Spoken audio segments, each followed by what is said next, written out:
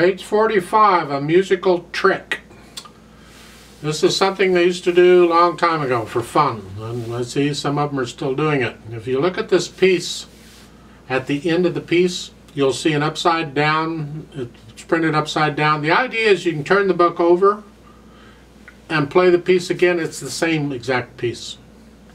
And that's really all they're after. It's reversible. You can play this melody from left to right or right to left.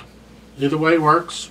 It'll happen. Well, turn it over. It's retrograde inversion is what they call it. It's inverted, and it's going to go the other direction after you invert it.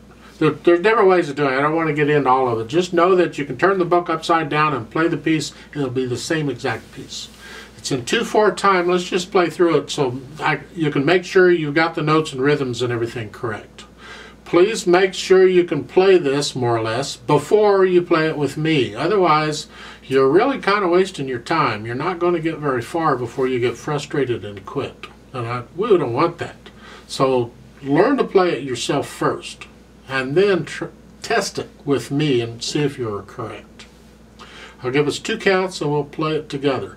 Where does it start? With the right hand starting on middle C, here, thumb, so that's the right hand.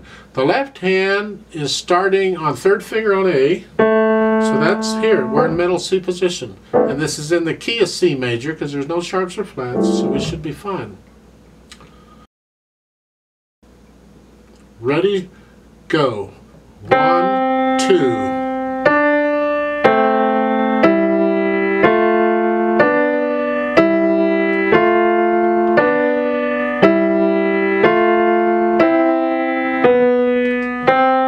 Two.